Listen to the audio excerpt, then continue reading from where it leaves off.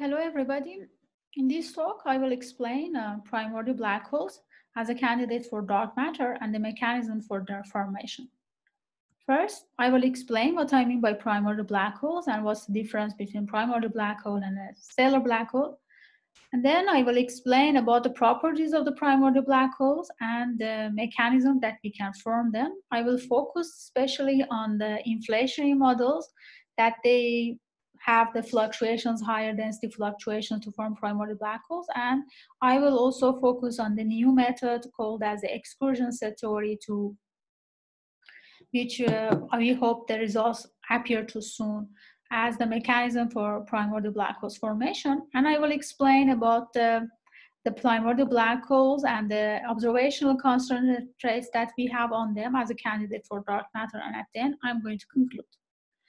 We know that there are many evidences for the dark matter. For example, the rotation curves of the stars and the galaxies and the lensing experiments, for example, the bullet cluster.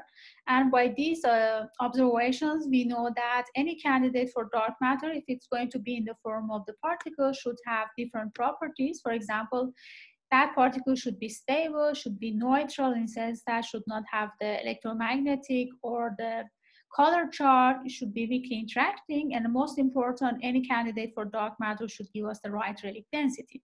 With these properties, we already have some candidates, for example, axion, asteroidal neutrinos, weakly interacting massive particles. However, for any of these candidates, we need something beyond the standard model of the particle physics. However, there is another candidate called primordial black holes, and for this candidate, we don't need anything beyond standard model of the particle physics and standard model of cosmology. So I'm going to focus on these candidates for dark matter. So what I mean by primordial black hole, we know that for any black hole formation, if it comes from the stellar collapse, we need the evolution of the star at the end of its age with respect to its mass to convert a black hole. But in these black hole formations, the mass of the black hole could not have any mass. However, in the case of the primordial black holes, we just need the high density fluctuations to pass a threshold value that is essential for the black hole formation, and that density fluctuations to collapse to form the primordial black holes. So in this sense, primordial black holes can have any mass ranges. So what are the properties of the primordial black holes? First, the mass of the black hole is proportional to mass of the size of the horizon. And if we consider the simple calculations, we can find that for example, if a black hole forms 10 to the minus 20 seconds after the Big Bang, its mass is going to be of order 10 to the 15 gram. I'm going to explain why I'm using this normalization. Just keep in mind that one solar mass is of order 10 to the 30 gram. This means that if we have, for example, the black hole formations in the Planck scale, the mass of the black hole will be close to the mass of the Planck, which is 10 to the minus 5 gram. In the case of the phase transitions in the early universe, for example, the cut scale, electroweak scale, and the QCD scale, we can also form the black holes with different masses, which is related to the horizon mass in that scale. For example, in the case of the QCD scale, we can form the primordial black hole with mass close to the solar mass. However, there is a minimum mass for a black hole formation, because we know that if the black holes form before the inflation, they are going to be diluted. So if we assume that there is a radiation dominated era after the inflation, we know that in that region, the T is proportional to the inverse of the time square. So then if we get the really simple normalization as supposing that the temperature of the universe after the inflation is the Guth scale, then the minimum mass of the black holes can form after the inflation is going to be 1 gram. So that the question is that how we can form the black holes of order 10 to the minus 5 gram, which I was going to answer this question later. So since primordial black holes are really tiny, that invokes Hopkins to study their quantum effects, and then he realized that the black holes are going to evaporate and they are going to have a temperature with this temperature is proportional to the inverse of their masses. So this means that the black hole with higher masses is going to emit lower or massless particles. So if we have, for example, a black hole of a mass of less than 10 to the 14 gram, these black holes could be able to emit hadrons. Since primordial black holes evaporate, they are going to have a lifetime. So their lifetime is proportional to mass cube. Higher masses means the larger lifetime.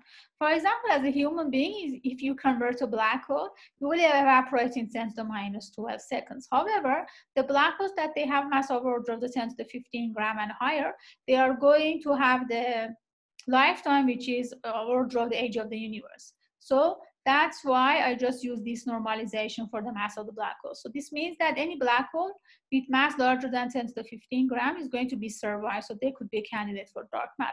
You can see the other lifetimes for the other mass ranges too. So why primordial black holes are useful? So let's answer these questions by categorizing the primordial black holes based to the masses. If the black hole have mass less than 10 to the 15 grams, so since these black holes evaporate, so they are going to affect the early universe, especially the BBN results. So we have really strong concentrations on these black holes. However, for the black holes with mass larger than 10 to the 15 gram, these are the ones that they could survive the evaporation. So they could be a candidate for dark matter, and especially the cold dark matter, since these black holes are heavy. And also, since most of these black holes could form in the radiation dominated era, so they are going to be non-baryonic. So they are a good candidate for cold dark matter. However, the parameter density of these black holes could be maximum equal to the parameter density that we have for cold dark matter by observations. The black holes that they can evaporate not, they could affect, for example, the cosmic rays from our galaxy and the other galaxies. However, we know that at least there are some ideas saying that the black hole could not evaporate completely. So you're going to have a relic, which is order of the Planck mass, which is 10 to the minus 5 gram. These relics also, they could pan candidate for dark matter. However, in this talk, I'm not interested in these black holes. So since black holes are useful, now the question is that how we can form them. So for forming any compact object, you need an area to be pressureless at least. So if you have the soft equation of the state, for example, in the phase transitions that happens in the early universe, we can form primordial black holes. There are also other mechanisms like bubble collisions, because we know that in the early universe, bubbles can form. So if they collide, they can form primordial black holes. But this one is really fine-tuned, because the rate of the bubble collisions be close to the rate of the expansion of the universe. Otherwise, the bubbles cannot see each other to collide. There are also other ideas like the collapse of the cosmic loops, but I'm interested in the fluctuations that arise by the inflations. So these high-density fluctuations, they could collapse to form primordial black holes if they pass a specific threshold value, which I was going to explain. There is a famous formalism called President formalism, which introduced by President Sheshta in 1972 to explain that how we can form compact objects by the high density fluctuations that we have.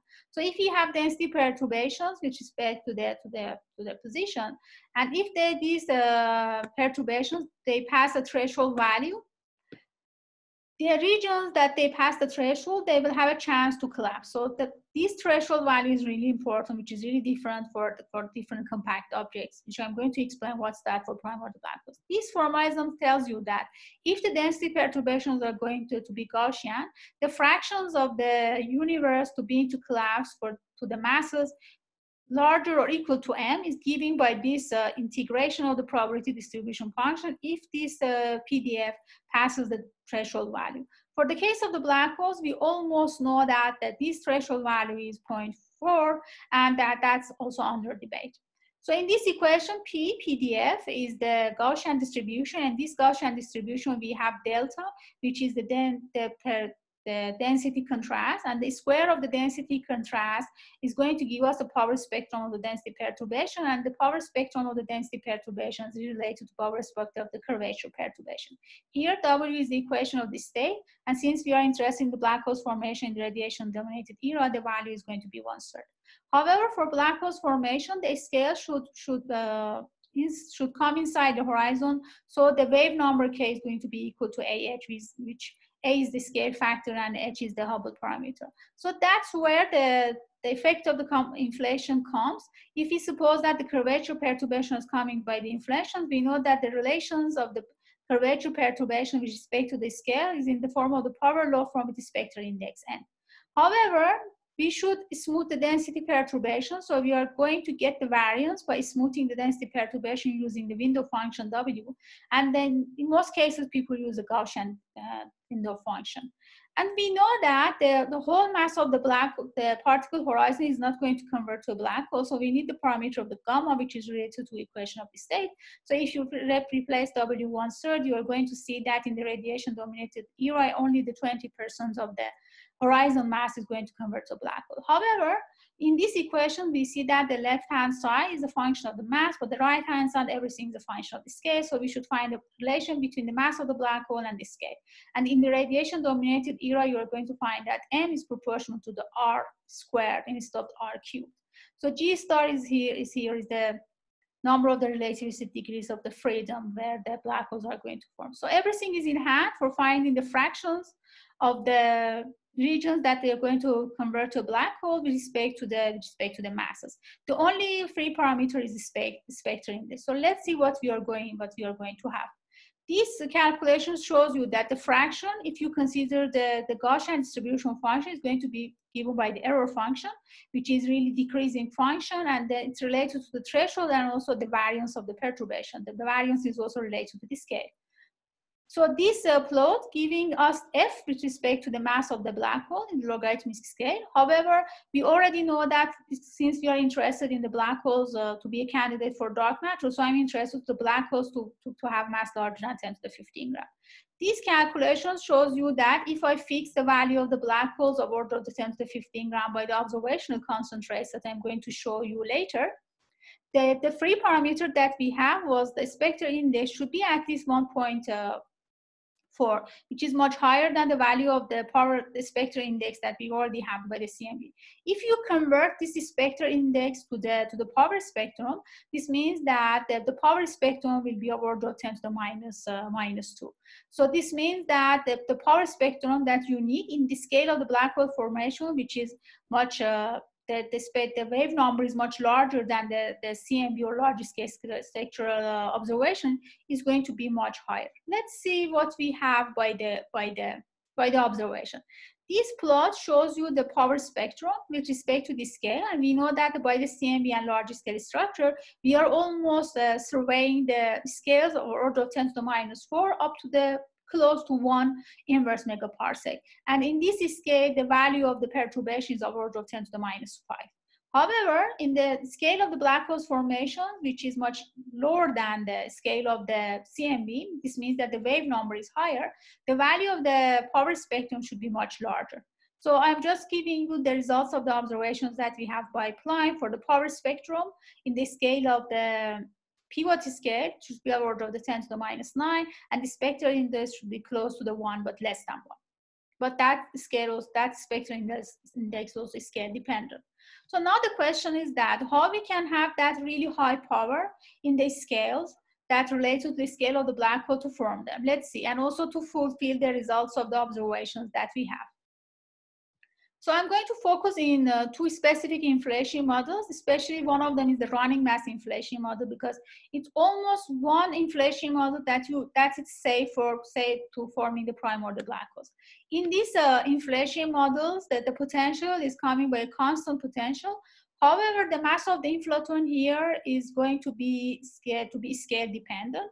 Is going to be depend on the inflaton field. That's why we call it the running mass. So the derivative of the mass of the inflaton is going to be different with respect to its coupling to the supersymmetric particles. So you can do the Taylor expansions of the mass of the inflaton, but I'm not going to go to the details. However, with this potential, you can find the spectral index and also the other parameters of the change of the spectral index with respect to the scale, which we call it running, and also the running of the running spectral index. This plot shows you that with respect, if you fix the value of the spectral index in the pivot scale, which we know already by the observation, which is the order of the 0.9, you will be able to find the value of the spectral index by fixing the values of the running and the running of the spectral index in the observational scale to be larger than 1.3. However, you see that the value of the spectral index even can reach the value of the 3. So then we should be careful in this model to stop the inflation, not to overproduce the black holes.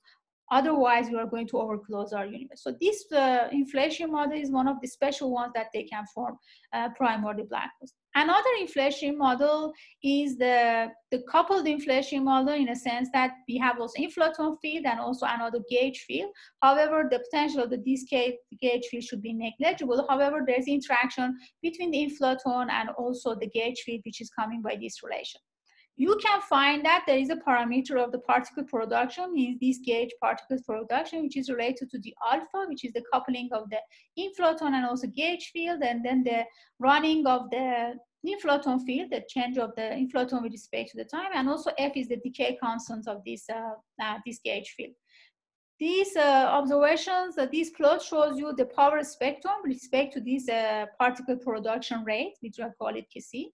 And this shows you that this 10 to the minus 9 is the value of the power spectrum that we have by observation. However, 10 to the minus 2 or 3 is the value that we need for primordial black hole formation. This shows you that if the Kc, going to be close to the 1, you can pass the value that you need for the power spectrum to form primordial black holes. So in this specific inflation model, when you have the gauge production, you will be able also to form primordial black holes.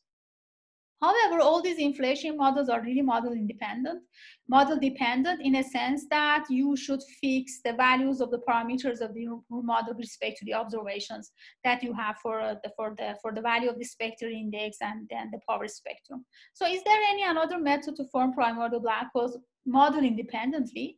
We are already working on the exclusion set theory, which is really famous method to form forming the halos. And in this method, you consider the trajectories that they are going to pass a threshold value. The point is that you know that the scale that's going to collapse to form a compact object. However, it's possible that inside that scale, you are going to have a small also halos. So for solving the problem of the cloud in cloud or halo in halo problem of the pressure formalism, this exclusion set theory could solve that problem by removing the cloud in cloud problem. But however, in this method, exclusion set theory, you have the density perturbation with respect to the variance, which is coming by the S, and you form the trajectories, and you are going to count the compact objects if the trajectory of these perturbations pass the threshold value, which is specific for any compact object, in our case, primordial black holes. So, but the point is that since S is related to the R, to the scale of the compact object formation, and R is related to the mass, this means that any trajectory that is going to pass in any specific S is going to give you a compact object with the specific R and also with the specific mass. That's different by the halo formation in the exclusion set theory. In the exclusion set theory method for the halos, you consider the different threshold value in different redshifts. However, in the black holes formation, we don't consider different threshold for different redshifts. That's why it's possible to form primordial black holes in the exclusion set method. And we hope that the results of these studies appear too soon. And here I'm showing you the fraction of the black holes formation with the mass, which is coming by the LIGO-Virgo masses, because we know that the detections of the LIGO-Virgo shows that the black holes should have the masses close to the solar masses. So here we are showing that it's possible in this method, to exclusion set method, to form primordial black holes of order of the 10 to the minus 2 or minus 3, which is coming by the observations of the LIGO and Virgo. Let's talk a little bit about the observations that we already have. I told you that the black holes that they have mass less than 10 to the 15 gram, they are going to affect the BBN. So we have really strong concentrates on them. However, the ones that they don't evaporate, they have looser masses. So let's go to the observations that they are a bit more more up to date. For example, in this one, you see these green regions are the observations of the microlensing. And I'm interested in these dots here, which is coming by the LIGO and Virgo observations. That tells you that the fractions of the black holes, that the primordial black holes, that they could be in the form of the cold dark matter, could be of order of the 10 to the minus 3 if you have masses close to the solar masses. So let's come back to the exclusion set method. We also showed that in exclusion set method, it's possible to find the fractions of the primordial black holes of order of the 10 to the minus 2 or 10 to the minus 3. So in this method, we can form primordial black holes. So let me conclude. I showed you that the fluctuations which arise at inflation are the most likely source of the primordial black holes. And however, the spectral index at the scale of the primordial black holes formation should be at least 1.4. If you consider Gaussian perturbations. You can also consider non-Gaussian perturbations, which I didn't talk about that. We can also form primordial black holes in the exclusion set method, and the good point is that in this method, you can form primordial black holes with any masses. But in the case of the inflationary models, it's really difficult to form the black holes with different masses. So let me just show you the last slide, emphasizing that the primordial black holes are born, they aren't made. However, the black holes are made, but they aren't born. So thank you for your attention.